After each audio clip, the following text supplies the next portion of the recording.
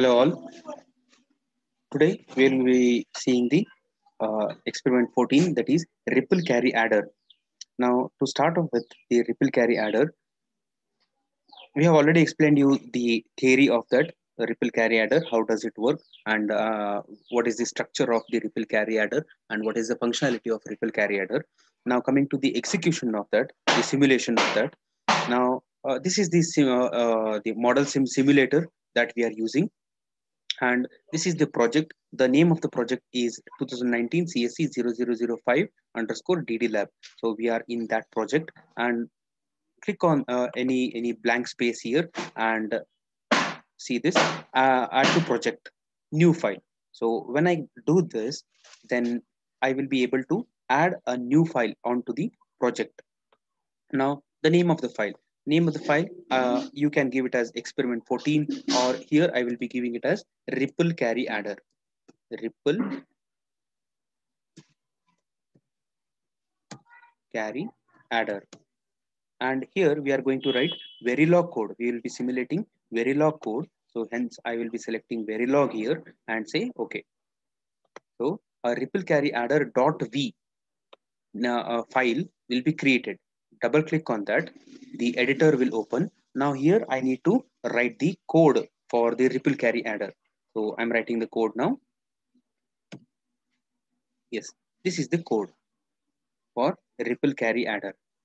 Now to start with, as I told, ripple carry adder, the basic structure, the basic component of ripple carry adder is the full adder. So that's what full adder is one of the module, and ripple adder is the other module.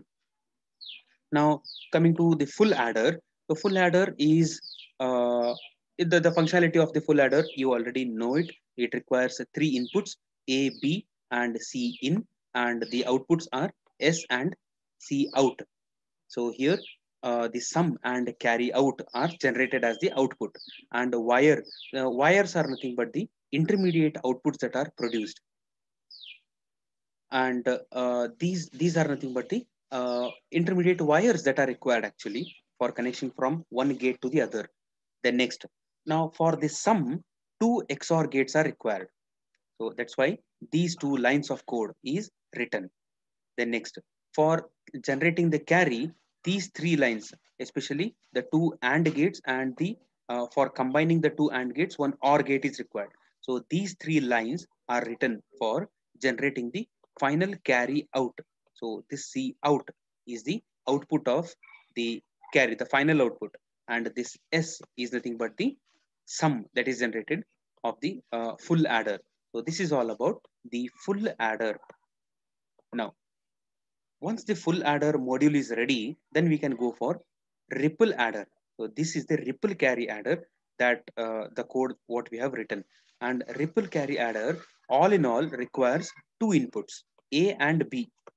But A and B should be of 4 bits. According to our problem statement, it's a 4-bit binary ripple adder. Hence 0 to 3 is given here, in the sense A of 0, 1, 2, 3, B of 0, 1, 2, 3. So 4 bits each of A and B. So that much memory location will be allotted for these two variables. Then next, output. Output, again, 4 sums are generated. 4 sums are generated from the 4 full adders. Hence, S is taken as 0, 1, 2, 3. So S of 0, 1, 2, 3. Those are the outputs that are generated. S of 3 is going to be our final sum that will be generated. Then next, output C out 2. So C out 2 is the final output of the carry that is generated. And here, just to differentiate between the previous C out that is used in the full adder, this C out is used in the full adder. Just to differentiate with the variable, we have taken C out 2. Although we could have taken C out just because these are two different functions, but just to differentiate, we have taken C out 2. And then next, wire, again we have taken W1, W2, W3. These are actually the intermediate carries that are generated. So out of the full adder 1, 2, 3, the carries that are generated are W1, W2, W3 respectively. We could have taken T1, T2, T3 or C1, C2, C3 for representing. But since these are two different modules, we can take the same name W1, W2, W3. Next, now as we have discussed, 4 times the full adder has to be implemented. Now, this is the first time we are calling the full adder with the name U1.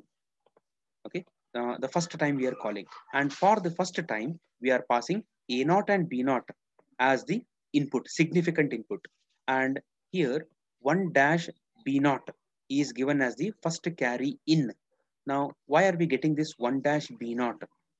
1 dash represents 1 bit of input. So whatever the input that is given, it will be of 1 bit. And what kind of a bit is that? It is a binary. B stands for binary. H stands for hexadecimal. So here we are giving binary value. And what is the exact value of that? It is 0. So 0 is the value that we are supplying as the first carry in, because there is no previous calculation that is done. Hence, we have to give the first carry in as 0. And this is how we pass the value. Then next, this is the first sum that is generated, S of 0, and W1 is the first carry that is generated. So from the first full adder, these are the input and outputs of this full adder. So S0 is the sum, W1 is the first carry. This carry that is generated, W1, is given as the next level carry in. So the carry out that is generated from the first full adder is given as the carry in of the second full adder. Hence, in the second full adder, where it is representing U2, we are giving the value A of 1, B of 1. These are the two significant inputs, and W1. W1 is coming from the first full adder. And this produces the outputs S of 1 and W2. Again, W2, this is the carry that is generated. Second carry that is generated will be going for the next level, that is third full adder. Again, the third carry that is generated, W3, is going for the next level, that is fourth full adder. Finally, C out 2 is the carry that is generated at the last, and this is the final carry that is generated. So this is the ripple that is generated. W1 is given as the input for the second one. W2, which is generated at the second level, is given as the input in the third level. The W3, which is generated in the third level, is given at the input as fourth level.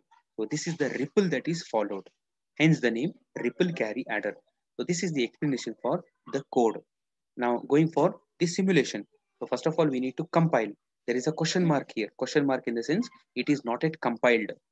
So right click on ripple carry adder, compile.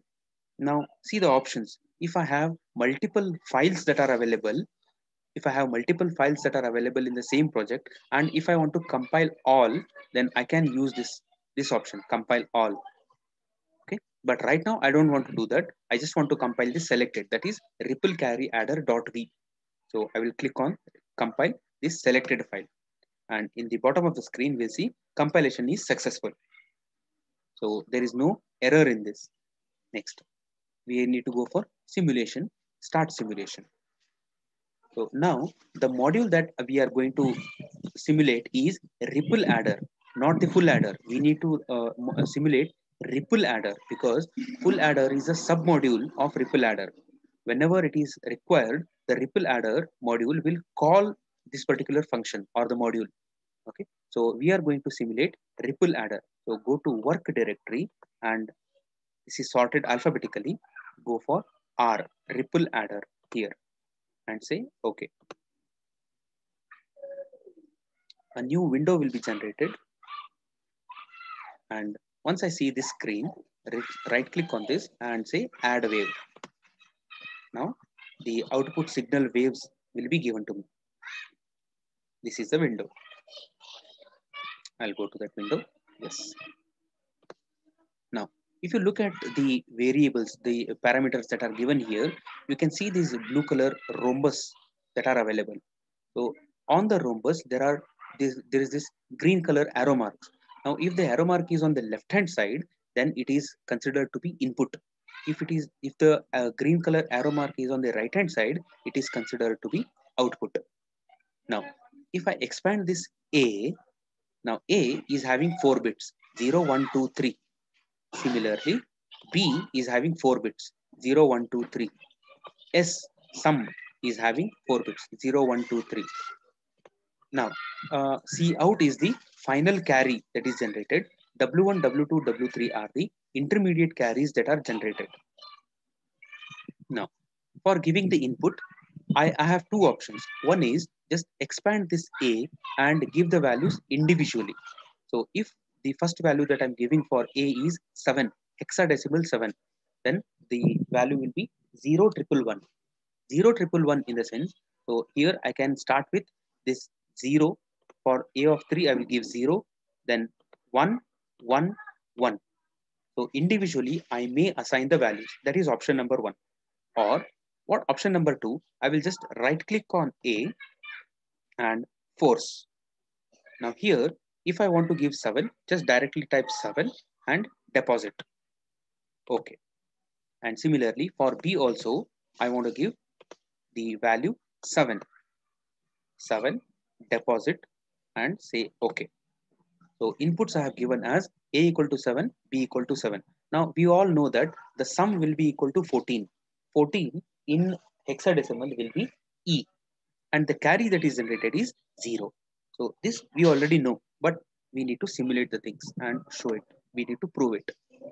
So this is how the output is shown to us. So the inputs are A equal to 7, B equal to 7, sum is equal to E, and carry that is generated is 0. This is for the first execution. And since the values of 7 are 0, 111 and 0, 111. So every time when I add the 1 and a 1 bit by bit, every time the carry is generated. And hence the intermediate carries W1, W2, W3 are 1, 1, 1 for this value. Let's try for some other value. So here I will give A is equal to hexadecimal B and say deposit. Now let me remind you, hexadecimal B means A is equal to 10, B is equal to 11. Next, variable B, I will assign the value 8 and say deposit. Now A is equal to B, B is equal to 8, I will run the code. So again, here the code is executed. B is 11, 11 plus 8 is 19. So in hexadecimal, it is 1, 3, right?